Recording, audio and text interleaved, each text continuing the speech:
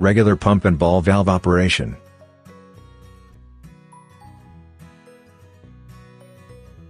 When larger particles are blocked at the bottom of the ball valve, the ball valve will not be able to work as check valve, causing fluid backflow, result in the reduction of fluid delivery. If the particles are blocked above the ball valve, the ball valve will not open normally, and the diaphragm pump won't be able to transfer fluid.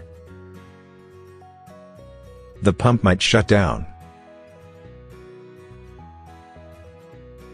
If your pump often sucks in larger particles and causes blockage of the ball valve components, it is strongly recommended that you install a filter on the inlet side, which will greatly improve the situation.